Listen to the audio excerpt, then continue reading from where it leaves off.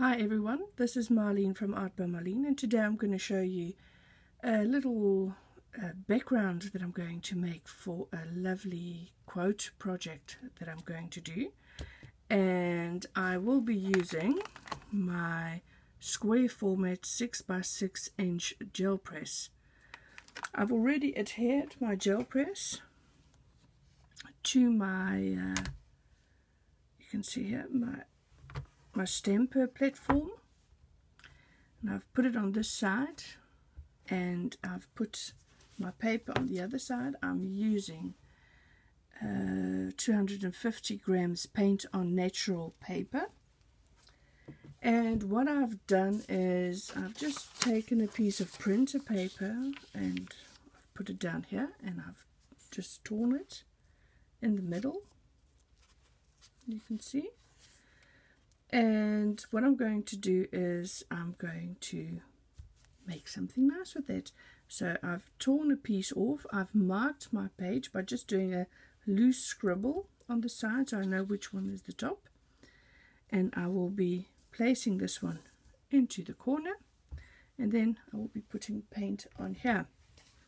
So I'm going to use my premium Americana paints. I'll just show you. I'll be using the cobalt teal blue or teal hue, the cadmium yellow hue, the primary magenta, and the cadmium red hue.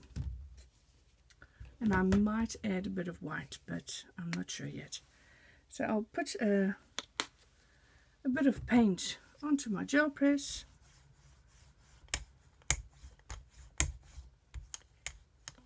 I've put on a bit much, so I'm just rolling the excess off on the side.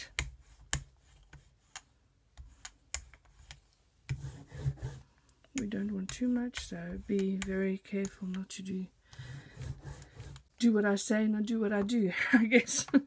So I'll make my first print. I'll just press it down to make sure it adheres everywhere that I want, and then that is my first print. Okay,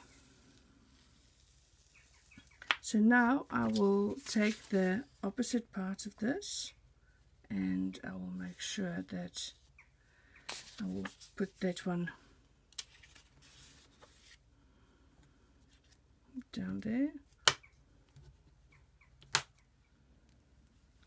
Once again, don't put too much on there. And then I will, instead of putting my paper down, I will once again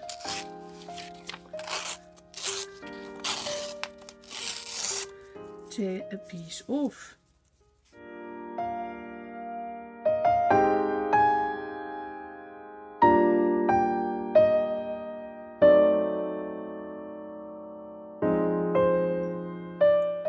And voila, another print.